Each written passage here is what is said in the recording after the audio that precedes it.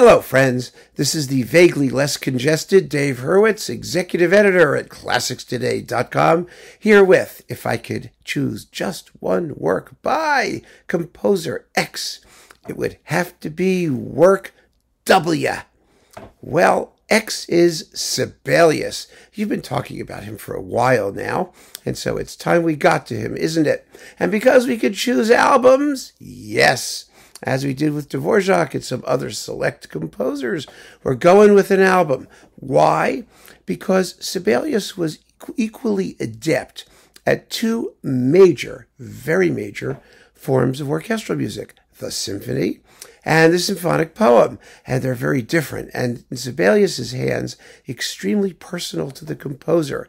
But we have an album that contains one of each, and one of the best of each. And that's the point, of course, that we have something absolutely wonderfully unique. And that album is Leonard Bernstein and the New York Philharmonic on Sony Classical doing Symphony No. 5 plus Pohjola's Daughter. Two absolutely amazing masterpieces in fabulous performances on one little tiny album, one little disc. So we can do it, and we can preserve one work in each category.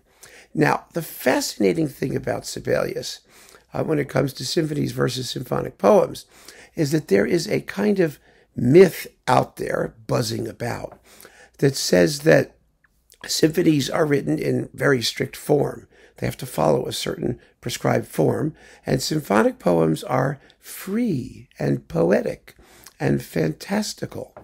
Well, with Sibelius, it's just the opposite. And this fact tells us something very, very important about what makes a symphony and what makes a symphonic poem. Sibelius's symphonies are organic, unique, sui generis musical beings. Each one, at least in his hands, had to find its own special form. A symphonic form, granted, that means some sort of logical path of development and shape and structure, but over a large scale. And each of them does that, but each one is very different. And those forms are not directly categorizable in terms of our usual, well, it's in sonata form with a first subject and a second subject and a development in the middle and a coda with a recapitulation before that. And they don't do that. Not all of them anyway. Some do, or they do it in unusual places and in different ways. His symphonic poems, on the other hand, are almost invariably in strict sonata form.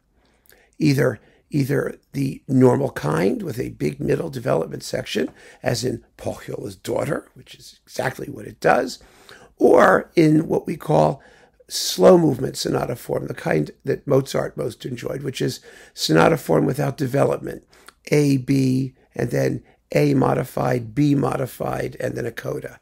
That's something like the Oceanides and a bunch of other things he did. They all take that basic form. And that's really very interesting. Why should something which supposedly illustrates an outside poetic idea be in such strict form? Why doesn't it just follow the plot line? Pohjola's Daughter is a wonderful example because it tells a story, and the story involves Wainamoinen, one of the heroes of the Kalevala, having to meeting the daughter of the Northland. That's Pohjola's Daughter. Pohjola is a place. It's not a person. It's the North Country. And she gives him three impossible tasks. Well, Sibelius doesn't describe three impossible tasks, actually. He describes two in the development section because that's formally the only thing that makes sense. That is, a good symphonic poem has to simultaneously give a sense of the external program, the idea that inspired it, but also be a satisfying musical structure in its own life, in its own right, pardon me.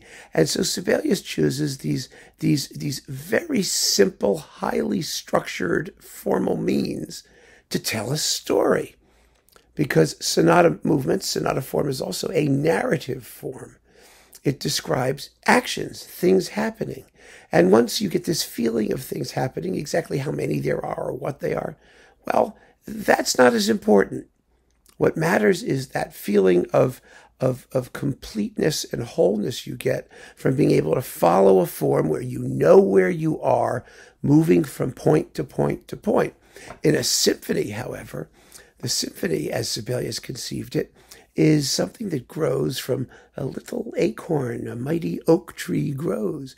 And the Fifth Symphony is an amazing example of that, because in its original form, which if Kankrasans has his way, we would lose, which would be terrible. Its original form was in 4 movements, not 3. But gradually, over time, Sibelius realized that because there were thematic linkages between the first 2 movements, that they were actually one movement, and he had to somehow join them together and make them a single thing, which he did. And it's fascinating to hear the original version, which is inferior in every way to the final version. And in doing the joining, Sibelius also realized that he created a symphony that had a far more heroic character than he originally thought. You see, he wrote the Fifth in the wake of the extremely dark and mysterious and gloomy and tragic Fourth Symphony. And some of that seeped into the Fifth. But when he revised it, he realized, wait a minute, this is its own special thing, and it has to remain its own special thing. And so he toughened up the orchestration, where the earlier one had like flutes and oboes and things playing most of the thematic material. Now we have solo trumpets and horns and brass.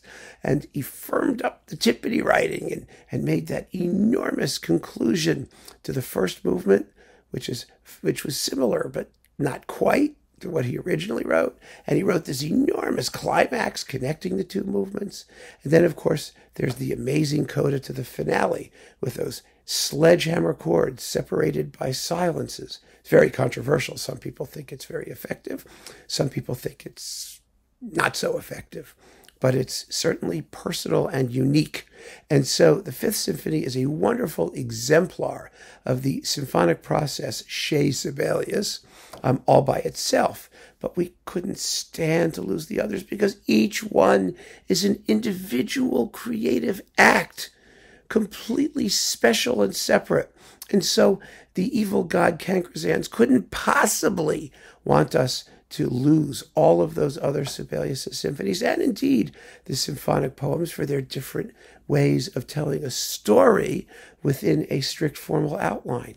It's a fabulous thing. And hearing this album with Leonard Bernstein and the New York Philharmonic doing the Fifth Symphony and Pohjola's Daughter is a guaranteed way of showing Kankrasans that he must forswear his evil intent and let us keep the entire oeuvre of the great Jean Sibelius. So keep on listening, friends. Thanks so much for joining me. Take care.